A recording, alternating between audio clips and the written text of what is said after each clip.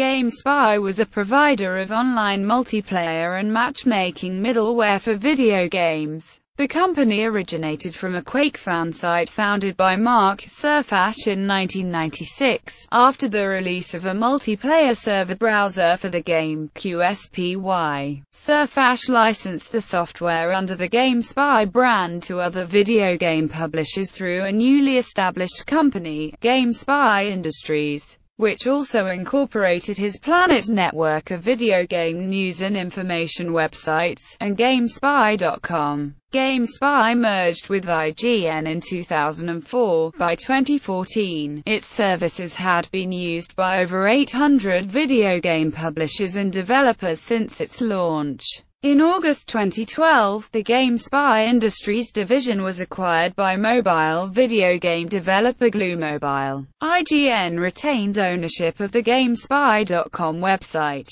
In February 2013, IGN's new owner, Ziff Davis, shut down IGN's secondary sites, including GameSpy's network. This was followed by the announcement in April 2014 that GameSpy's service platform would be shut down on May 31, 2014. History. The 1996 release of its software's video game Quake, one of the first 3D multiplayer action games to allow play over the Internet, furthered the concept of players creating and releasing mods, or modifications of games. Mark Surfash saw the need for hosting and distribution of these mods and created Planet Quake, a Quake-related hosting and news site. The massive success of mods catapulted Planet Quake to huge traffic and a central position in the burgeoning game website scene. Quake also marked the beginning of the Internet multiplayer real-time action game scene. However, finding a Quake server on the Internet proved difficult,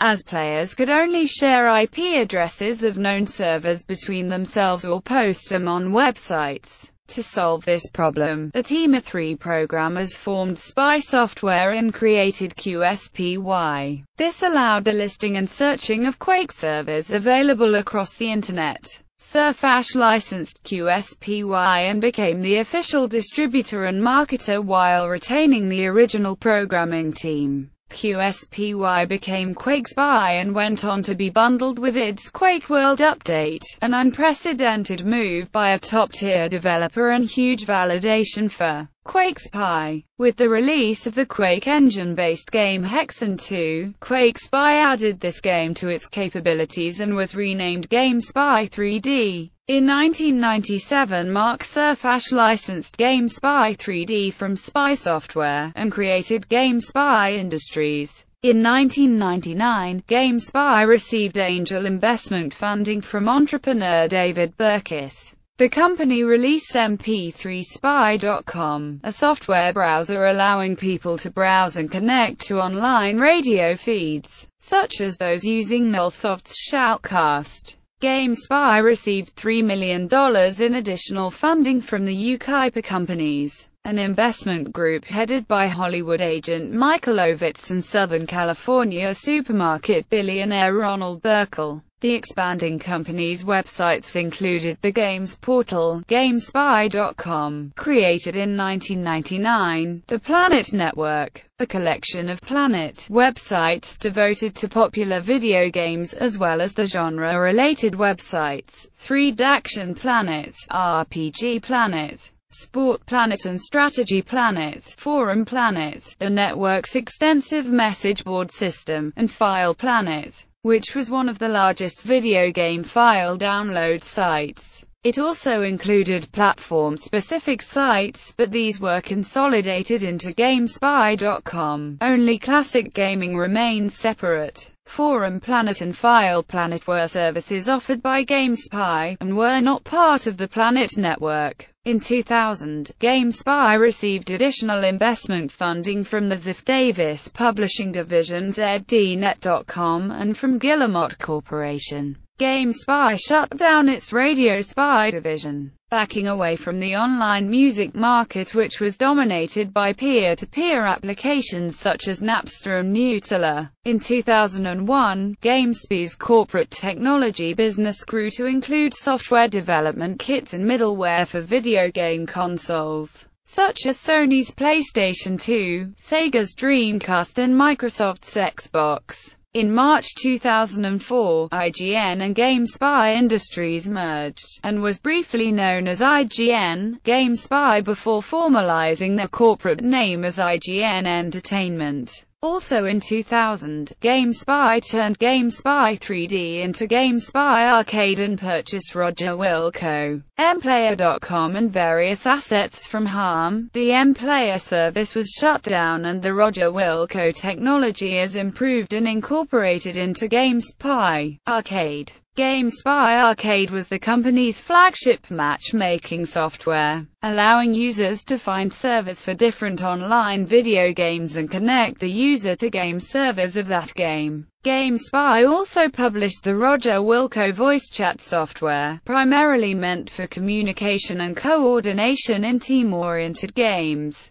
where users join a server to chat with other users on the server using voice communication. This software rivaled the other major voice chat software Ventrilo and TeamSpeak. The company's, powered by GameSpy, technology enabled online functionality in over 300 PC and console games. In 2005, GameSpy added the PlayStation Portable and Nintendo DS to its stable supported platforms. In March 2007, GameSpy added the Wii as another supported platform. Shut down. Big D was bought from IGN Entertainment by Glue Mobile in August 2012, and proceeded in December to raise integration costs and shut down servers for many older games, including Star Wars Battlefront, Sniper Elite, Microsoft Flight Simulator X and Neverwinter Nights, with no warning to developers or players, much to the outrage of communities of those games.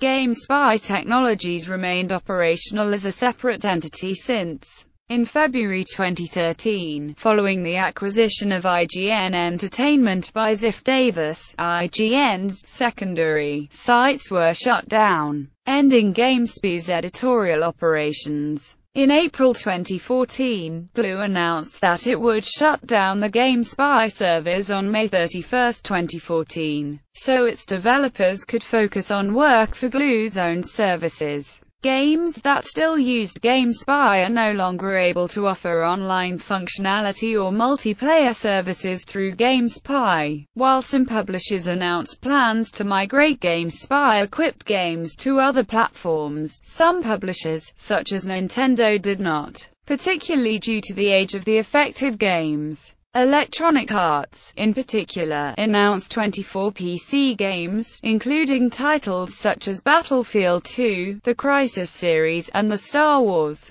Battlefront series, that would be affected by the end of GameSpy service. For certain games, fan-created mods were developed in order to restore online functionality with alternative servers. One such mod for the PC version of Halo was officially incorporated into a patch for the game released by Bungie in May 2014. The GameSpy Debriefings. The GameSpy Debriefings was a party-style discussion between editors of GameSpy and IGN Entertainment on that week's gaming news. The GameSpy Debriefings was the 25th most popular podcast under the category Games and Hobbies on iTunes. It was, however, infamous for the crew's frequent propensity to derail the conversation from video games into explicit content or in-depth discussions about nerd culture. The main crew at the show's denouement of the GameSpy Debriefings consisted of Anthony Gallegos, then of IGN Entertainment, previously of OneUp.com, Electronic Gaming Monthly, and GameSpy; Ryan Scott,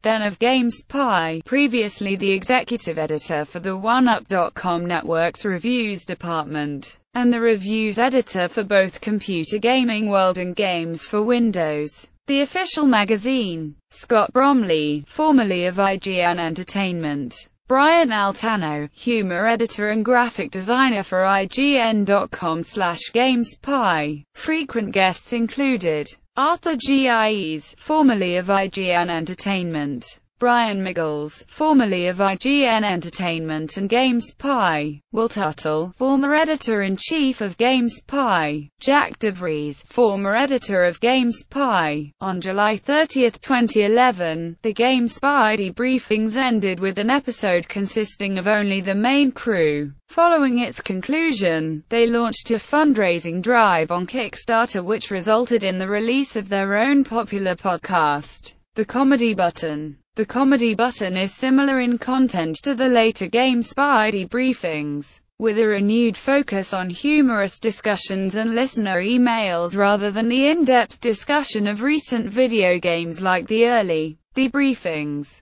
As of January 1, 2016, The Comedy Button consists of 210 episodes.